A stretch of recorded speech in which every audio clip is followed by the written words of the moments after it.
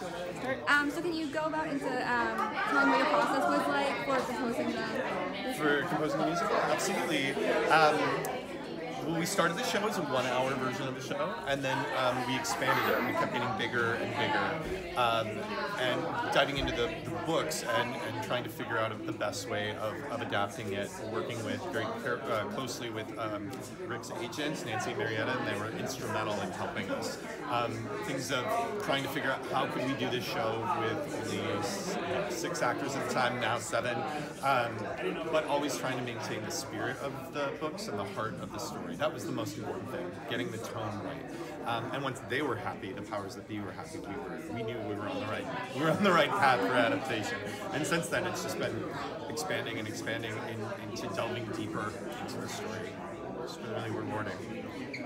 Do you find like the size of the fandom to be intimidating at all as you were going through it, or were you happy to like? You know, I love the fans. I love how engaged they are.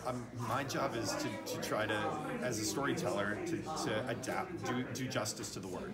So that was my first and foremost thing, was how do these characters speak? How do they sing? How do they live in this world musically? And that's all I focused on. And I think and again, like Stephen was saying, our wonderful director, you just keep going back to the books, you know. And whenever possible, I tried to like find a line or a something that could be used in the songs that would be revelatory of that character. So that's all I focused on, and the fact that the fans have responded well is just means a lot to me. But I can't think about you know, you're just kind of setting yourself up for, you know, being compared. So I just wanted to do as much justice as I could to the stories. And I had a great book writer. Joe Trace is amazing. Yeah, of course.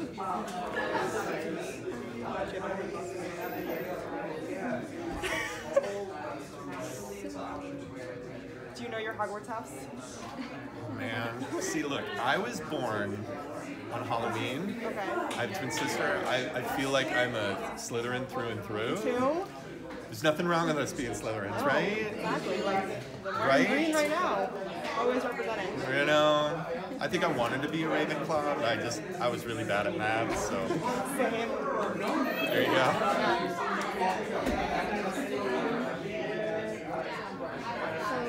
What's it been like?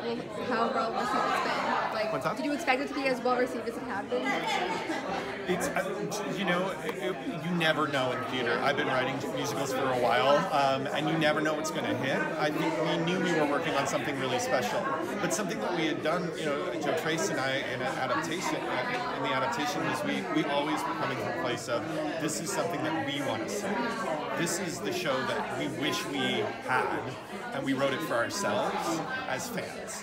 And I think when you do that, then, you know, the rest of it, hopefully everybody will come to it and love it as much as you do, but we never know.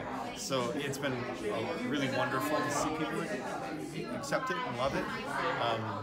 And that's been just a joy. But yeah, we wrote it for us, you know? Yeah, that's exactly what you need to do. Right? Yeah. Yeah.